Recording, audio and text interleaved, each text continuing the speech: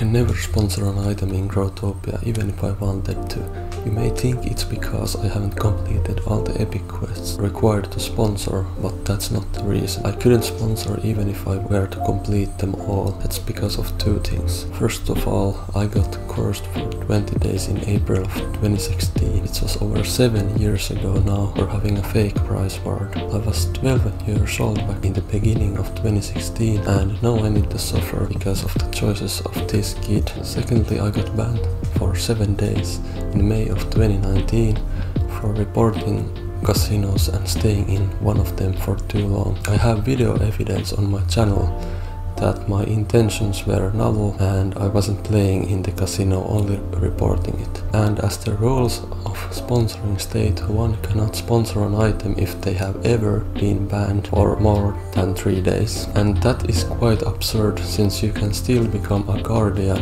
and through that a moderator by only having a clean ban record from the last 2 years. And to those of you who don't know, a guardian is like a lesser moderator, and only through the Guardian program can one become a mod later on. Anyways, let me break this down for you. What this essentially means is that if you did a major offense a bit over 2 years ago, you can still technically become a moderator, which gives you the ability to ban words and players at will and even grieve any word you desire. But God forbid, if you even did a minor offense over 7 years ago, like I did, you cannot get your own item in the game, not in a million years, even if you were to complete all the 32 epic quests, which by the way is by no means an easy endeavor. In my opinion, this rule is unreasonable, and I think that the requirement for sponsoring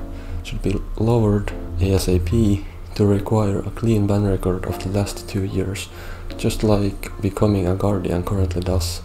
But let me know what you guys think.